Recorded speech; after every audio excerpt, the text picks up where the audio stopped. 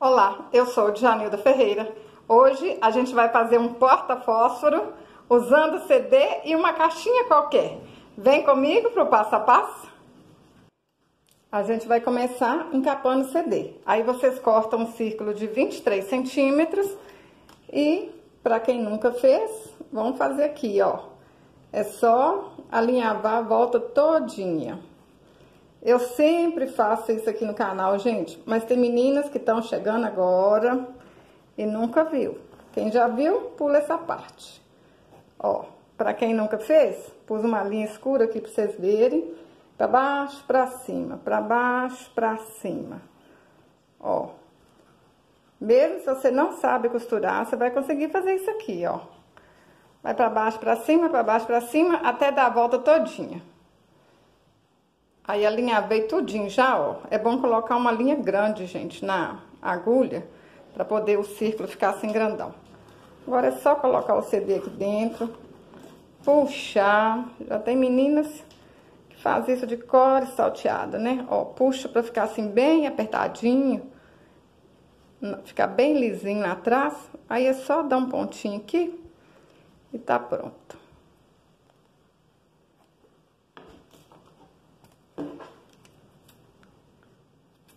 Olha, com o CD encapado assim, ó, a gente faz um tanto de coisa. Eu já fiz um monte de coisa aqui no canal desse jeito.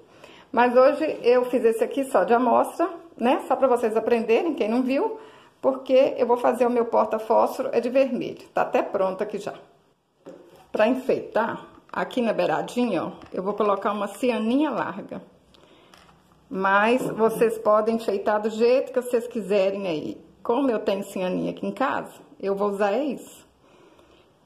Mas vocês podem usar rendinha, qualquer frufruzinho que vocês tiverem aí. Ou então não coloca nada. Vão aprendendo a reciclar o que tem dentro de casa. O que vocês tiverem, vocês vão usando. Às vezes vocês enchem essas beiradinhas aqui de florzinha, de botão. Vai aí, né? Quem faz artesanato tem um monte de bugiganga em casa. Olha o que vocês têm aí, vão reciclar. Ó. Vamos colando aqui tudinho. E, gente, se você, mesmo que você nunca fez artesanato, começa a fazer que você vai ver que sua vida vai melhorar demais, você vai ficar mais feliz. Tem tantas meninas falando comigo que nunca fez artesanato e agora começou a fazer, que tá mais feliz, que não tá ficando deprimida mais. Tem uma que falou comigo, faz 5 dias que eu não choro. Gente, eu fico feliz demais com uma história dessa. Aí outra vai e me fala, ah, eu não ganhava dinheiro nenhum, agora eu já tô ganhando. Acho que outro dia eu contei aqui pra vocês, né, que uma já fez tanta coisinha bonita sem máquina de costura, juntou dinheiro, com o próprio dinheiro do artesanato, comprou uma máquina. Ó, vamos colando. Então, assim, tem cidade que realmente é difícil pra vender. Não vende tão fácil, não. Mas não desanima, não, gente. Que mesmo que vocês não fizerem pra vender, mas vocês dão de presente. Aí você já não precisa de gastar dinheiro com presente. Manda a tristeza embora. Quer coisa melhor do que isso? Não ganha dinheiro, mas também não tá triste, não tá deprimido. Tem meninas que não é depressão, é só uma tristeza mesmo.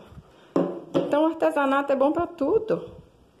Aí, se você dá pro seu neto, pra sua filhinha, você dá de presente as coisas assim, ó, pra sua vizinha. Ah, fica toda feliz. Ó, bonitinha à frente, bonitinha atrás. Agora, eu vou colocar uma fitinha aqui. Colar, né, uma fitinha, que é pra gente pendurar esse porta-fósforo.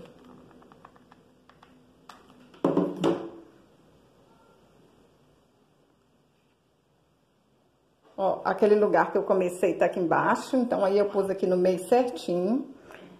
Aí vocês podem só deixar assim, mas se vocês quiserem, ó, pode colocar um fuxiquinho aqui pra arrematar. Vou colocar um fuxico aqui. Que aí fica mais arrematado, mais bonito. Olha, se assim não fica mais bonitinho. Tudo quanto é detalhe que a gente aumenta, mostra capricho, né não? Agora a gente precisa de qualquer caixinha pequena pra gente colar aqui no CD pra virar o porta-fósforo, né? Aí, ó, essa caixinha aqui tem mais ou menos o mesmo tamanho do CD. Isso aqui é caixinha de fone. Mas vocês podem usar qualquer caixinha, gente. Acha uma caixinha mais larga, mais estreita, tanto faz. Se vocês acharem uma mais larga que essa, pode ser.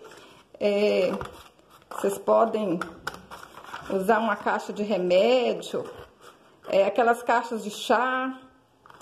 Vamos cortar aqui certinho, ó.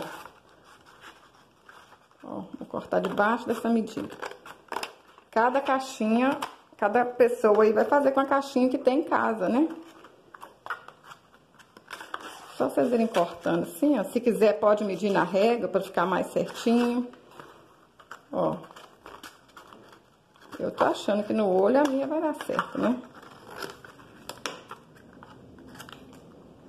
Vou acertar ela aqui direitinho.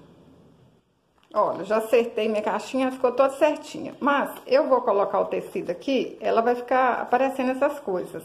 Porque meu tecido é fino. Eu podia vir aqui e passar um papel branco aqui, né? E colar. Mas eu vou fazer assim, ó. Vou virar essa caixa da avesso, ó.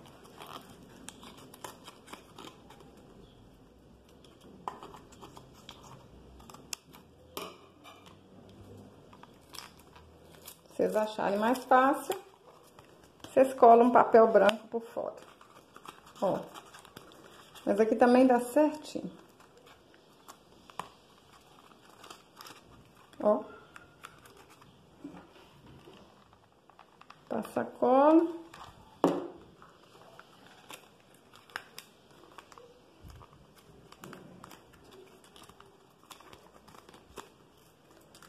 Aí, ó.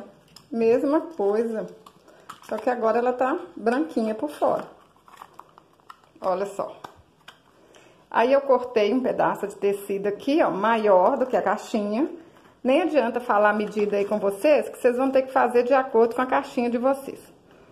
Vou colocar uma fita adesiva aqui pra ficar mais pregadinho. Passei uma fita adesiva aqui, ó, que aí ficou mais reforçado, ó, que o fundo nem vai soltar. Aí, ó, cortei um tecido maior aqui, ó, do que a caixinha, olha. Sobrando espaço pra cima, sobrando espaço pra baixo. E a gente vai fazer aqui assim e colar. Tá até grande, ó. Vou cortar aqui menor um pouquinho. Vocês vão fazer de acordo com a caixinha de vocês. Vou colar aqui.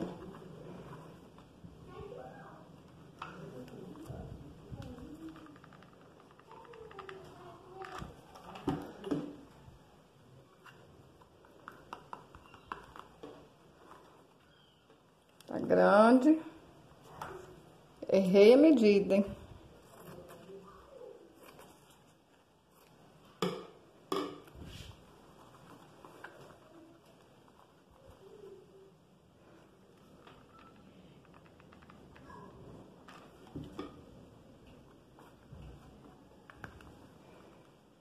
Olha, aí a caixa fica toda encapada.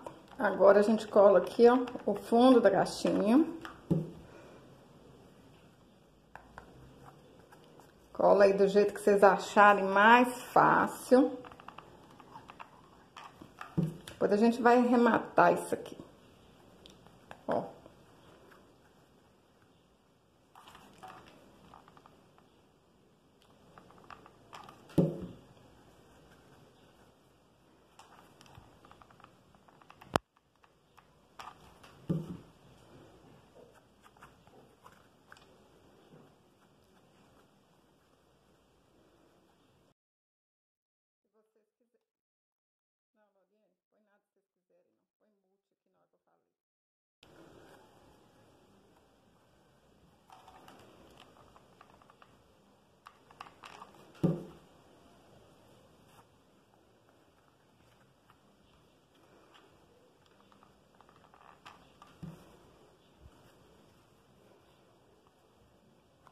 Vai ficar assim, mas daqui a pouco a gente vai vir aqui e vai arrematar.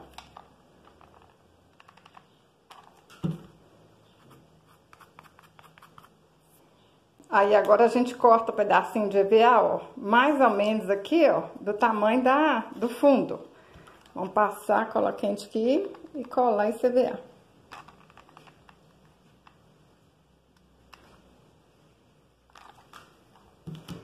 Para arrematar.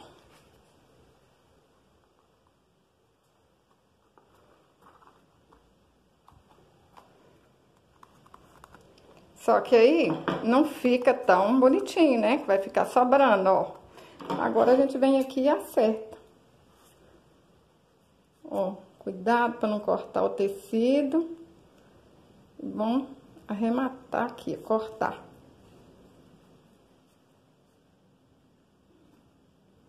Vai com jeitinho, para não cortar nada, que não pode, né? Não cortar o pano.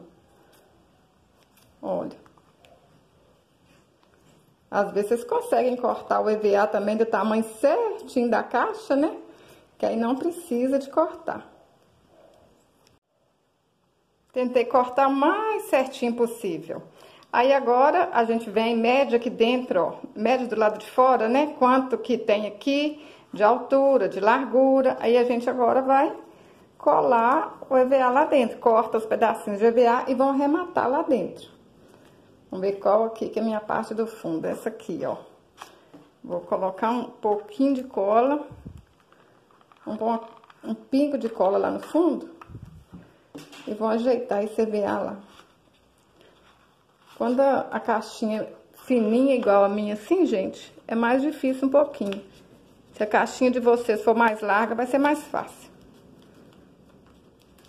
Aí a gente mede do lado de fora, só que o lado de fora é maior. Aí a gente coloca aqui dentro, ó. Ó, olha assim direitinho. Aí viu que tá sobrando, ó. Vem aqui, corta um pedacinho. Vocês vão cortando aí, se da primeira vez não der certo, corta, coloca lá dentro, vai ajeitando até ver que ficou do tamanho certinho. Olha, ainda posso diminuir um pouquinho. Aí vocês fazem isso com as 4 partes, até ficar tudo no mesmo tamanho. Cola essas 2 beiradas aqui, depois e vai lá de lado, para medir a outra parte.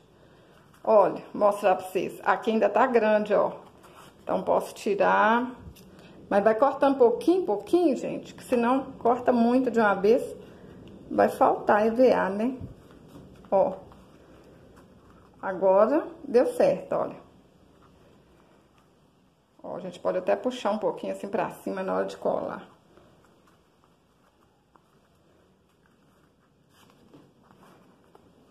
Vamos colocar um pinguinho de cola quente aqui dentro. Ó.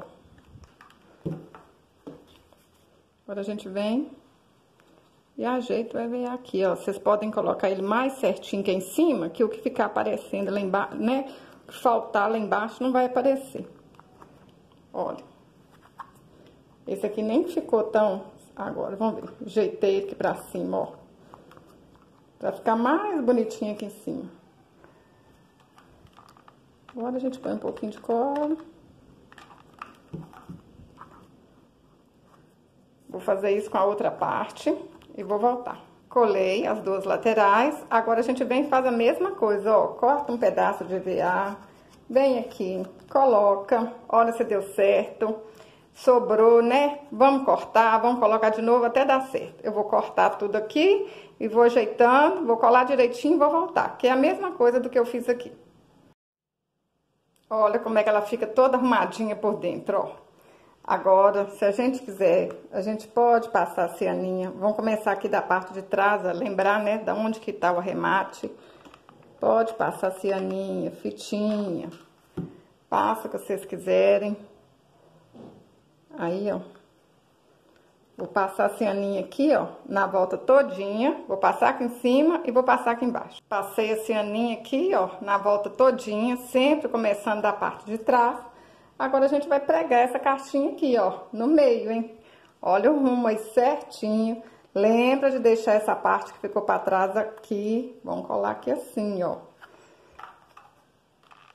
Ó.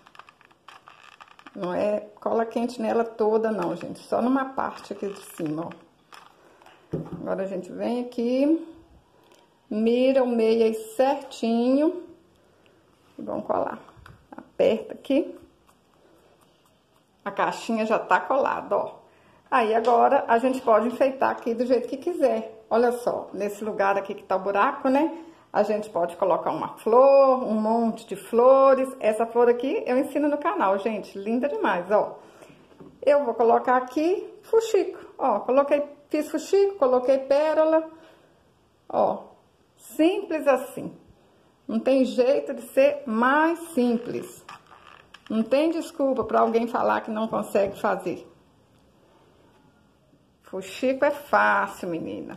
Toma coragem. Vamos fazer artesanato. É o que eu tô falando com vocês. Até quem não sabe costurar consegue fazer esse porta-fósforo. E não vai gastar quase nada. Isso aqui é retalhinhos que vocês tiverem aí na sua casa, dá pra fazer. Ó, se a gente quiser, a gente pode pôr o enfeite aqui também. Vocês não vão gastar dinheiro não, gente. Vai alegrar a sua vida. Vai alegrar a vida de quem ganhar. Se você tiver filho pequeno, seus filhos vão ficar orgulhosos da mãe artesã, da mãe que faz coisa bonita. Menino, criança, fica encantado, viu? Com as coisas que as mães fazem. Você vai dar orgulho para seus filhos. Olha que lindo, gente. Olha aqui, que trenzinho mais bonitinho, mais facinho de fazer, ó. Bonito atrás, bonito à frente, todo arrematadinho. Olha, era caixinha que ia pro lixo, CD velho. E se vocês não tiverem tecido novo, retalho. Até uma roupa que vocês não usam mais, dá pra cortar e fazer. Ó, uma roupa furada, tudo vira coisa bonita. Ó, agora a caixinha de fósforo tem um lugar especial. Se você gostou desse vídeo, compartilhe com seus amigos pelo Facebook, pelo WhatsApp, deixe um comentário, curte. Até o próximo vídeo. Saúde e paz!